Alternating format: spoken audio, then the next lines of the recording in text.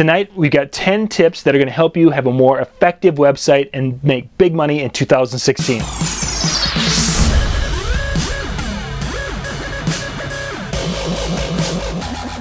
This is John Young with the Disc Jockey News. Tonight we're going to look at some tips. I've got 10 for you guys. These are things that I've compiled as I've been looking at websites. A lot of guys send me their links and say, hey, check out my website. Give me some feedback. And gang, I see some things on their websites and I want to share some of the things I've witnessed here in the last year and a half, well, longer than that, but some things that you need to, if you're beginning, if you're just starting out in the DJ industry and you're just getting your web presence going, these are things that you need to know and you need to not do if you want to be effective and professional in your website. Here we go. Tip number 1. First thing is you need to have a real hosting program. You need to be hosting through GoDaddy or someone like that instead of having, and I'm going to use my company throughout this video so that way there won't be anybody getting upset. You can't have djjohnyoung.freewebhosting.com because people are going to look at that domain name and they're going to see the ads at the bottom of my web page that are put on there by freewebhosting.com. They're going to know that that's just not a professional look at all from my company, and they're going to really judge me on that, and many will bounce and be gone. So do not use free web hosting. If you need to go and practice designing a website, have at it. But when it comes to having a real business website, buy your domain name and get the right hosting so you look like a professional. Tip number 2 kind of ties into that. Tip number 2 is to get a real email address. Don't be djjohnyoung@gmail.com or djjohnyoung@aol.com. Go and get john@djjohnyoung.com or johnyoung@djjohnyoung.com. Get your name with your domain name and make it so it looks like a professional real email address instead of the Gmail, or use those. Keep those because you're going to need those when you're signing up for different things. But when it comes to your business correspondence with email, when you're doing for brides or for corporate, use a real email address.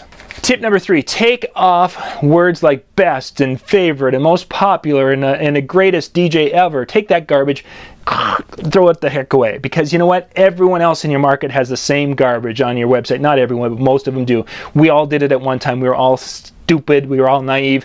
Take that, the best DJ, because you're not. I've been doing this for a long time. I'm very good at what I do, and I tell you what, there's probably 10 guys outside right now that are much better than me, that are a lot younger than me. I'm not the best. I'm good at what I do. I'm not the best. And if I'm not the best, you're probably not the best either, especially if you're just starting out. Take that stuff off. Don't talk about that kind of garbage. Talk about what you can do for experiences, and we'll talk about that in other videos, but just take that garbage off your website. Another thing to take off from the website, tip number 4, is take off all the, I specialize in weddings and corporate events and bars and school dances and anniversaries and reunions. I specialize in all of these. No, you don't.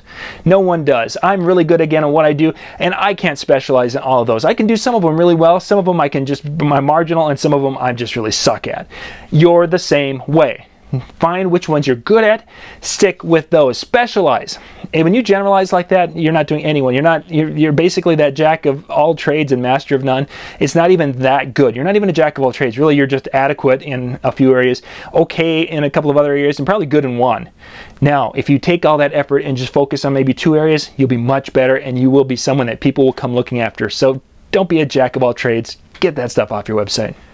Tip number 5 is you need to have pictures of your entertainers on your website. It just floors me the number of DJs out there who do not have pictures of any of their staff members. The pictures that they have on their website are showing a beautiful bride and groom, or they're showing my gear, or they're showing people dancing, which are okay. I mean, that's great if you're a photographer and you want to show a beautiful bride and groom, but you know what? Besides me seeing a happy bride and groom, I really don't care to see your gear, for one thing. As a bride or a groom, I want results, and I also want to see who I'm working with. To see who I'm working with, real estate agents figure this out. That's why you see their pictures on billboards as you're going down the street. You've got insurance people. They figured this out. Again, pictures, bankers have figured this, jewelers have figured this out. Why can't DJs figure this out? We need to have our pictures out there because we're entertainers. We are selling us, so you need to have it out there. If you don't, you're doing yourself a horrible disservice. If you're one of those guys who just doesn't want to put your picture up there, why don't you just take and put a picture of a new iPod on your website? Put your information, put that new iPod, because that's going to catch more interest than many of those other things you're already putting on there, because at least people would look and say, ooh, what's that? Which one is that? Is that the new one? Ooh, maybe an iPhone. Tip number 6, when it comes to your websites, have a female look at your website and get her perspective on the look of it. DJs design websites for DJs. We think that something that's cool, and we think about it through our DJ mind, especially male DJs, that's what we're designing websites. Oh, look at all this gear, look at all this, oh man, look at this black, this is just awesome, I'm sure brides are going to love this. No, no, no.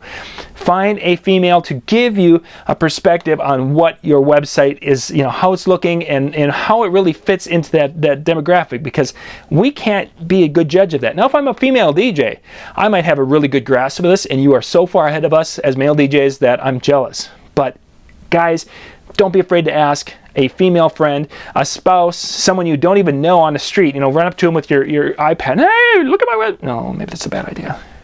Tip 7, a lot of you have blogs, and of course they talk about blogs being great for SEO, which it helps and it makes Mr. Google happy if you're creating your own content. Don't use your blog as a chance to complain about other vendors. Don't complain about the industry. Don't complain about rates. Don't complain about lack of respect. Don't complain on your blog if you've got one. If you're going to go do that kind of crap, it's going to come through, and that's like a poison that you're going to be putting on your website, and people are going to pick up on that. They're going to be like, I don't want to be dealing with this person. Especially a lot of you who are out there and you're putting these 10 tips of what not to do with for your wedding, the DJ thing, where you're trying to really make you look good and trying to make all the other DJs in your market look bad. If you're doing that kind of crap, people will sniff that out, and they will know that basically you're one of those types, and they're going to keep way away. Anything you put in your blog, make sure it's helpful information for them that isn't really steering them to you. But maybe on your blog you're going to have, hey, here's a tip for how to connect better with your mother-in-law at your wedding dance. Now that would be something of useful to a lot of people. Not, you know, hey, how to pick the best DJ who looks exactly like me. Tip number 8, this is one that a lot of us do, and even on my sites I catch myself with this.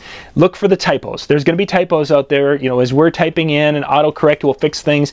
There are typos in your website. Look for those, fix those. When you're done with the page, before you publish it, have someone else look at it. Step back for a few hours or a day or two, come back to it, check for typos. Typos just really are a bad reflection on everything you do. So again, try to find those. And we try to find those with things that we do. Sometimes we're successful, sometimes not so much, but just strive to catch the typos. Tip number 9, when it comes to putting reviews on your website, you've heard that's very good, and it is. Video reviews are king. If you can get video reviews of past clients, you've got gold. Taking a video review and creating a transcript from that, so you have the video and you have a transcript, is even better. Now, a lot of you are just putting text reviews, you know, hey John, thanks for the great party, and signed bride, November, 2014. In this day and age, clients are the people who are looking at this stuff are really suspect when they see that, because they know how easy those things are. I mean, anybody can make that crap up. Text reviews, pretty much worthless. Even if they're over on the not in those different places, pretty much worthless. They have a little bit more precedent over there than I do on your website, but video is number 1. If you can't do a video, if you could even catch an audio on your cell phone once in a while, that will have a lot of effect, because people can sometimes, by just listening, they can imagine how excited the bride and groom are instead of actually seeing how haggard they are and how drunk they are. You know, sometimes a clean audio is worth more than the video. So think video first, audio second for reviews, and as a worst case scenario, you can put some text on there, but again, assume that those are going to basically be thrown out because they know that those can be faked. Tip number 10 for our websites for beginning DJs is to have a consistent branding and logo and name and everything throughout the pages, and continuing on even to other areas. I've been to websites where you start out and it's a black page with one logo. You go in a page and here's a different logo, and there's a different name, a slightly different name in a logo. You know, one was DJ John Young, and the next one is DJ Johnny, and the next one is DJ John Entertainment. And it's like, well, what the heck is this? We're still talking wedding things as we're going through, but they're different each time. That makes no sense, and it's really showing off a really poor or lack of professionalism in what you're doing. Be consistent. Same logo, same color scheme, same fonts. Continuing that through your website, then going over to your social media, continuing it over into social media, then continuing on to your business cards.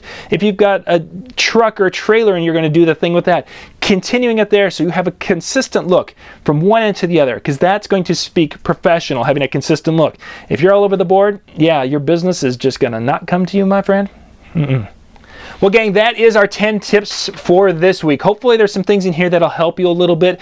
If you have been in this business as long as I have, and you've seen a lot of websites from other DJs, and there are things that make you just go, ugh, it's like the fingernails on a chalkboard, share those with me down in the comment section below. I would love to hear what you guys are seeing, because you know what, there's a lot of things that other DJs need to hear, and if they can read those in the comments from you, you're going to help the next generation of DJs. So anything that just stands out, comment section down below, experienced DJs would really appreciate it.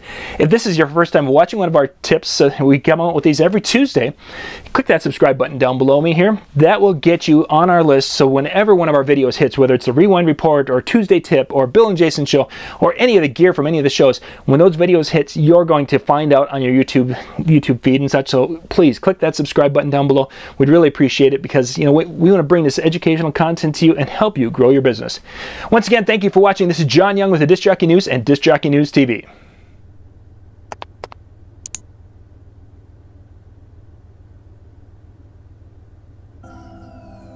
If I were you, I'd hit the subscribe button before I hit the video. But don't mess things up. Wanna know why? Because I'm